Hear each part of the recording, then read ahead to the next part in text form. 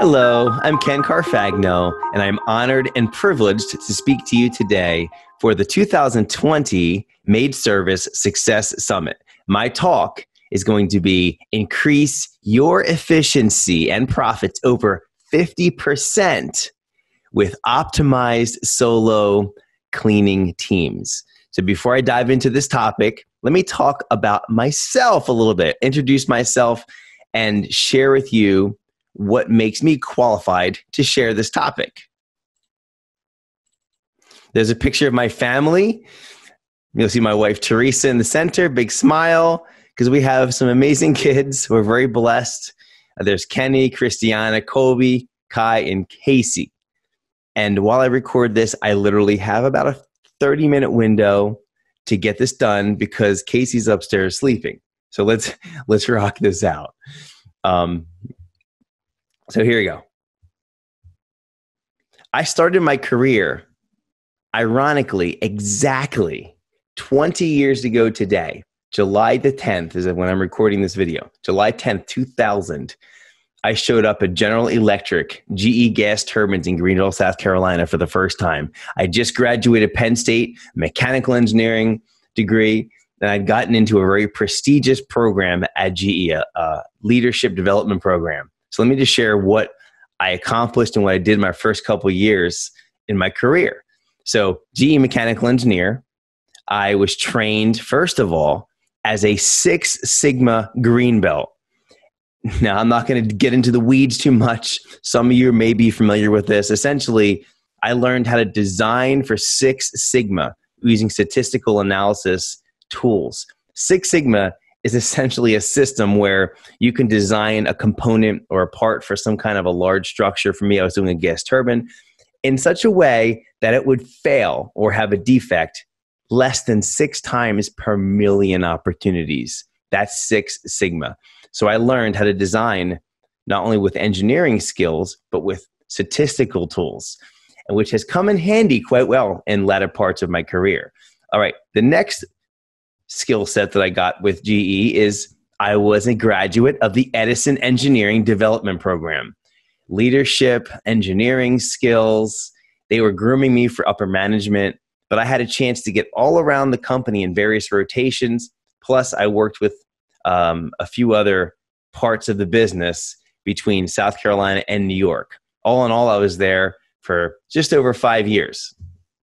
But who knew that would prepare me for a cleaning business? We've always been entrepreneurs. Our kids are entrepreneurs, my wife and I didn't see myself 40 years in a desk. Today would have literally been the 20-year anniversary of me being at my job. I'd probably get a gold watch or something and counting down the days, tick, tock, tick, until I could get out of that place. And I don't feel that way now. I love what I do. I get to be an entrepreneur, take risks, and enjoy an adventure with my family. So let's keep going. In 2005, started Carfagno Cleaning Incorporated. Well, my wife started it. And I did something very odd. I cleaned by myself. No, say it isn't so. You didn't grow with a team. I tried, but I wasn't good at it back then. So I stayed solo, and I had these aspirations with my family. As they grew, I wanted to be with them more. And so I wanted to have a system around solo cleaning. I could be with my family more. And I developed a system over my first business. It was 13, 14 years. And in my first solo business, I optimized it using my GE skills, my engineering skills, my statistical skills. And my first business was 5 and 6 days a week, $50,000, $60,000 profit, solo, no employees, no contractors. I developed a optimized solo cleaning system to go from those 6 days a week to 2 days a week, still making the same income. That was awesome. Had lots of time. I had 5-day weekends. It was awesome. And then in 2018, I was able to sell that business for close to 6 figures. So our family could move back to our hometown of Philadelphia, which is where I sit right now in the suburbs of Philly, close to family. And I wanted to start a new business. So we also started a second solo cleaning biz. That one's here in the Philadelphia area. I've been doing this for now 2 years, and I have stabilized my second business. You'll understand what that means as this goes on. But I have now stabilized my new business. Started at 0, initialized it. Now it's 2.5 days a week. and I am earning over $50,000 profit. So I'm almost back to the level I was before, and 2.5 days a week. Now, my goal this time around is to get to $100,000 in income, not revenue, and profit and income for my family by working 2.5 days in my own cleaning business, solo cleaning houses during the week, two days, 2.5 days a week or 2 days a week. And I work Saturdays with my two oldest kids, Kenny and Christiana, cleaning 5 offices every Saturday now, and that'll grow. So that's the cleaning business part. And I've been optimizing solo cleaning. I've been doing this for a long time. Then in 2016, started the solo cleaning school. What's that? This is the consulting part of my business. Many of you have reached out to me on Facebook. Well, how did you do that through solo cleaning? How did you get so fast? How did you get so profitable? So I started a group. I started a course. I did everything to get my content out there. Eventually, I settled on the name Solo Cleaning School. And in my school, I have the ISO model course, in which I have already brought 20 plus solo owners, not team companies yet, but solo owners. And I've trained and I've been train them and help to work with them to achieve their solo cleaning goals. I've also began the Solo Cleaning School podcast and affiliated membership, a paid membership. The podcast itself, I'm amazed at how people find this. I'm in 6 continents, downloaded 10,000 plus times every state in the country on a little cleaning podcast. So if you haven't heard the Solo Cleaning School podcast, feel free to check it out. No shameless plug there. And I also run the Smart Cleaning Tribe. This is not for solo cleaners. This is for team cleaners, all shapes and sizes.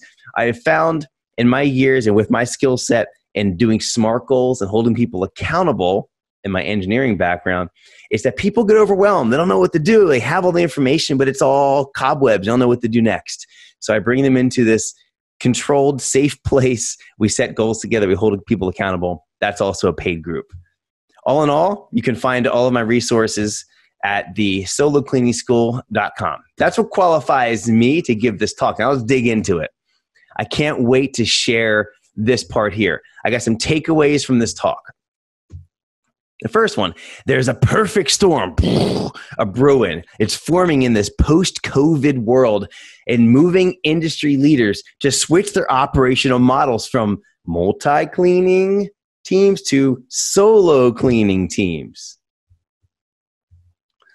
Let's examine 2 case studies from Hannah and Chris on their incredible success as they transition their companies during COVID to solo teams.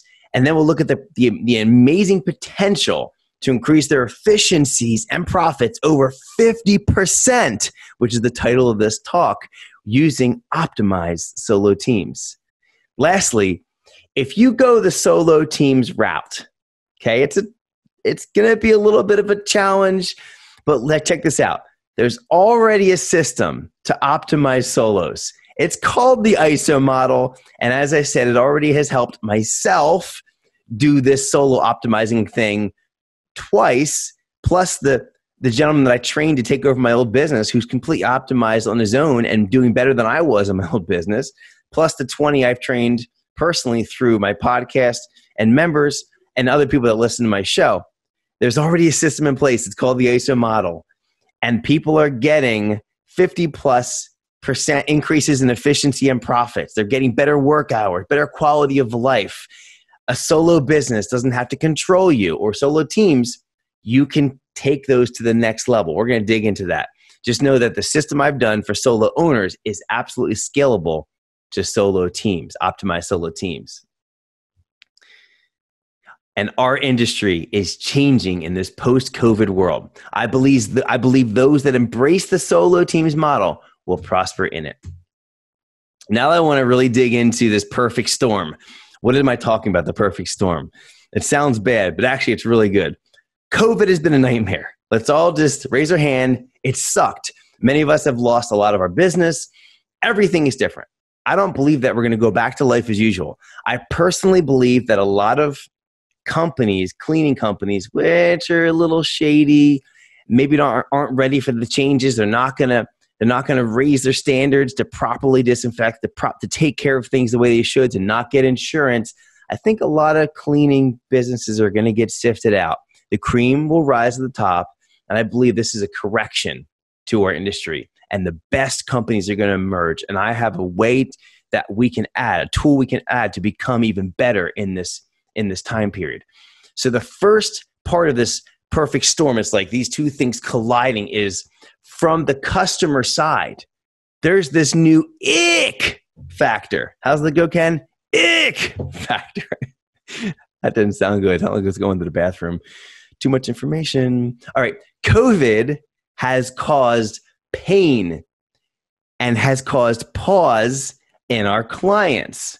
They want to minimize the spread. They watch the news. They don't want people coming into their house. They want to minimize exposure, spread, have less people in their house. They want less cross-contamination. They also want people that are helping them to come in to do stuff. They want them in and out faster. They want stuff on their shoes. They want gloves. They want masks. They want to feel safe. They want to feel safe. They want the consistency with the same cleaner. Oh no, who are they going to bring in today? They had 3 last time, 2 this time. Who is it going to be this time? They don't want that. They want to feel safe. I have a quote here from my friend Liz Trotter from American Maid Cleaning and Castle Keepers. In a post-COVID world, people are super sensitive to germs and containing them. Clients want less people and they want us to work faster. That's the first part of why solo teams are going to be huge in this post-COVID world. The Onceler effect. Our industry has been focused on one thing: growth. How fast can we get to a 7-figure business, $1 million cleaning company? We just got to keep on biggering and biggering and biggering and biggering. You ever seen the movie or read the book, The Lorax? The Onceler is a great character.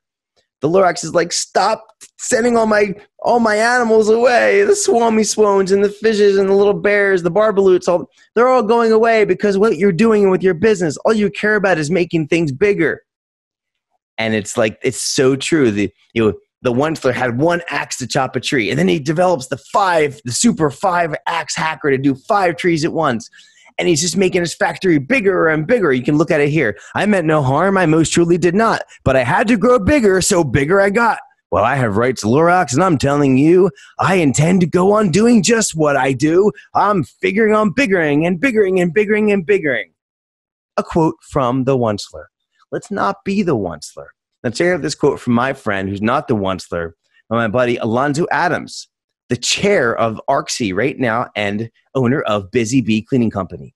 We need to operate as efficiently as possible in this new world. It's our duty to operate profitable businesses so we can help and impact more people in our communities.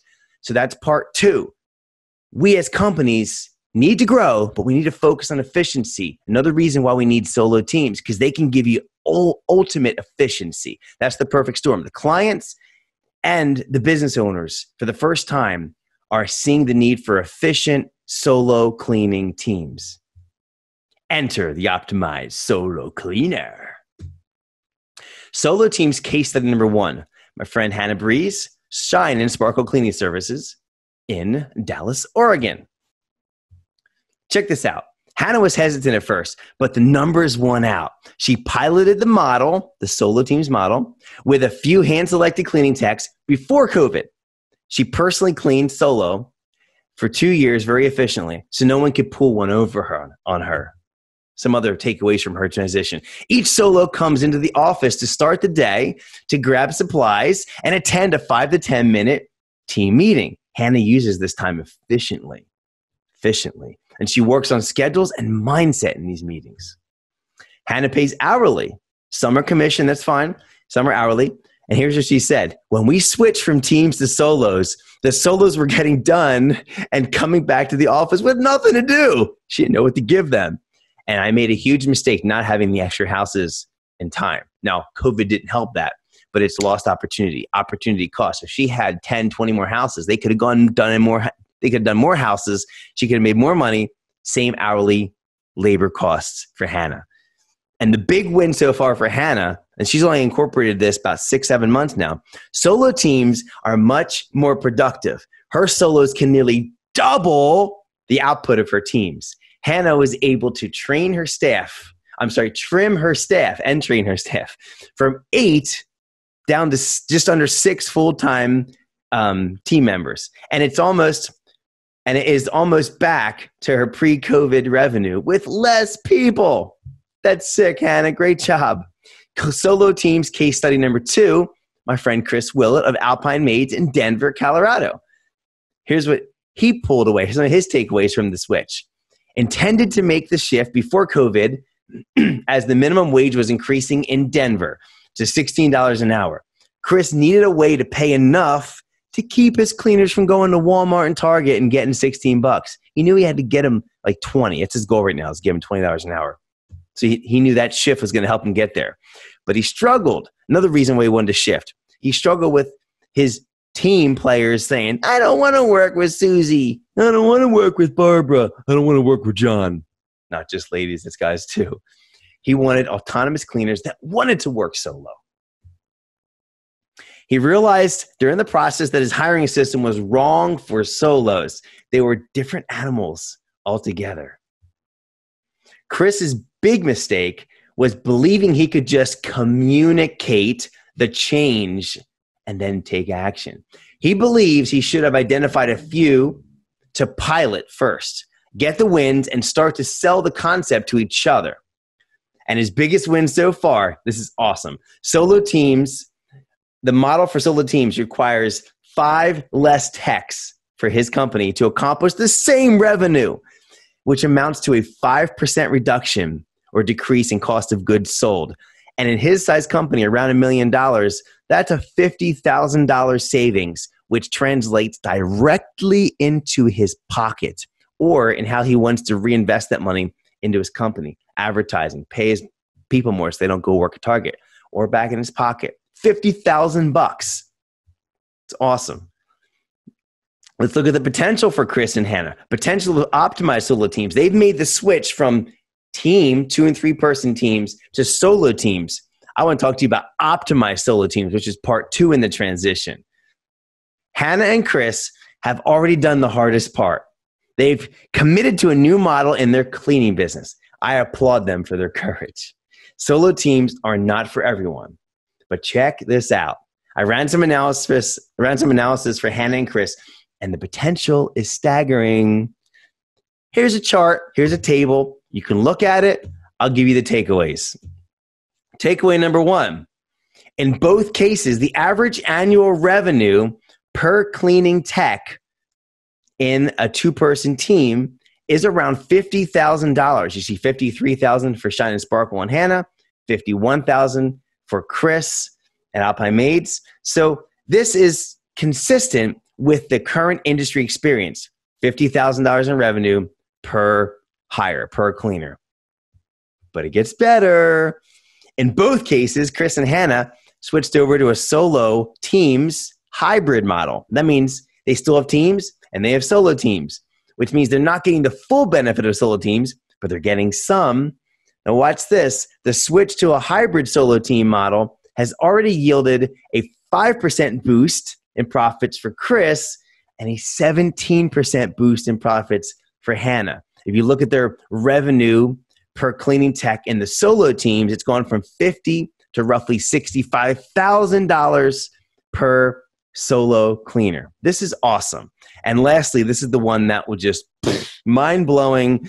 Each company is just getting started as both see the potential of a 80% increase. I say 50% in the topic here, in the title of my talk, but both of these examples and case studies have a potential of 80% increase in cleaning efficiency and profits. That's a combination of raising their revenues and decreasing their expenses, which is a total increase in efficiency and in profits. This is phenomenal. Now, they need to do this by implementing the optimized solo model called the ISO model that I have. And what's so cool is they don't have to do the entire thing. They might not get the whole 80%. They might want to keep a hybrid model. They might only want to incorporate part of my system. They can take 30% increase. That's fine with me. They can go 50, they can go 80. but the opportunity and the potential is there. That's what's so exciting about this. Let's talk about the ISO model for optimized solo teams. You're wondering, what is the ISO model? I'm glad you asked, because I'm going to share it with you. Just mindset and background on what it is. I, initialize. Here's what you learn. Learn to get the right people on the bus. You need, for this new solo cleaning model, you need solo cleaners that think like a business, but desire the security of a job. We want them autonomous and independent. We don't want them to steal our clients and start their own business. They want the security of the job. They also don't want the headaches or the stress of a business owner. They need to be trustworthy, accountable, teachable, and hungry. Get those 4 characteristics into a solo cleaning teams, you're on track. You'll also learn in the initialize part of my system is how to develop a pull marketing system, which brings prospects up a trust curve, increasing demand for your services and increasing your revenue per client. The stabilize part of my system is learning the science and the art of cleaning to further increase your trust factor. As your sales and marketing team, your solos, cleaners, your trainers, they can all become cleaning specialists, and I can train them in this. This increases your perceived value in the marketplace and also increases your revenue per client. That's a good thing. Plus, it teaches your solo cleaners how to get faster by learning how to think through their cleaning. And finally, the optimize, my favorite part, learn the optimization cycle. Engine nerd Ken comes out. Learn the optimization cycle so your solos can own their own set of clients, build trust like crazy with those set of clients, and speed up their cleaning. Increase your revenues, decrease your labor costs, increase your efficiencies, get faster. These all promote super optimized solo cleaning teams. Start wrapping this up. What's next? I do not have a system for helping you transition from teams to solos. Hannah and Chris did a remarkable job. Many other of you out here listening to this may have already done this. Maybe you already run solos. If you're thinking about it, look, there's some excellent people in our industry. Ask around. I'm not the guy to help you transition. I know my place. I know my lane. You can glean from the Hannahs and the Chris's of the world. But here's what I learned from talking to them and looking at their case studies. You need a cohesive plan. And from my conversations with them, here's what I recommend from talking to Chris and Hannah. Number 1, map out your business on paper with solo teams to see the potential. Then decide if it makes sense for your business and goals. Talk one-on-one. Don't do what Chris did, right? Talk one-on-one with your best people to see who is most trustworthy, accountable, teachable, and hungry. And like, I love what Chris said. I didn't write it in the talk, but he said to me on our call, he said, Ken, if I don't have the right people on my team, there will be controlled turnover. I'm like, Chris, that's a really great term. And he's kind of laughed. But it's true. He needs to find the right people to get them on the bus. And then 3rd, design a beta or a pilot program to test this new solo team model with your best people.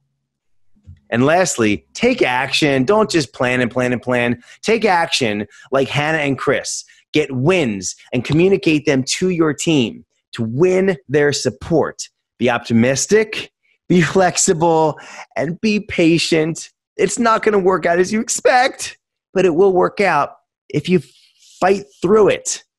It's not an easy change.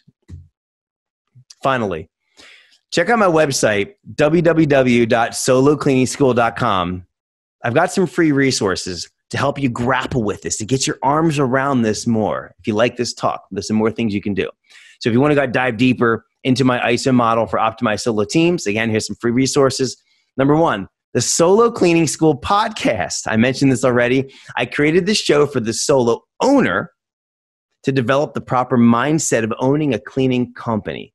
If you're evaluating solo teams, feel free to listen to yourself or pass my podcast on to your trainers, to your sales and marketing people, and your top cleaning techs. Let them listen, get the mindset of solo optimized cleaning and the entrepreneur's mind of that and the ownership mentality and the excellence mentality. Get that into your people. Next free resource, how to earn $100 per hour cleaning houses masterclass. That's a lot of words. In this 1 hour presentation, you will learn the mindset to get better and higher paying clients, the art of creating scarcity, and the science of optimizing your solo teams or your solo owner's business. The other free resource I want to offer is, if you like the masterclass, check out the Solo Cleaning Optimizers Mindset mini course. This is a follow-up 1 hour video series that teaches you more mindset into the increasing of your per client revenue, developing that pool marketing system I mentioned before. So these are all free resources, all on my website, solocleaningschool.com. And lastly, ISO model training. I do have paid options, a membership if you're a solo owner, and if you're going to transition to a solo team and you want help, you want me to help train your solo teams to become optimized solo cleaning teams, I have paid options available. You can work with me personally, and I can do consulting packages. There's different options. Just reach out to me and we can discuss. But again, I highly recommend go check out my website and see what you can find there and just dig into this material. All right. That wraps up our talk for this year's 2020 Maid Success Summit. I want to thank you again. This has been a lot of fun sharing. I hope you felt the energy. I love this stuff, and I believe this perfect storm, this is the time. Be aware, the change is coming. Those that embrace it are going to win in this new post-COVID economy.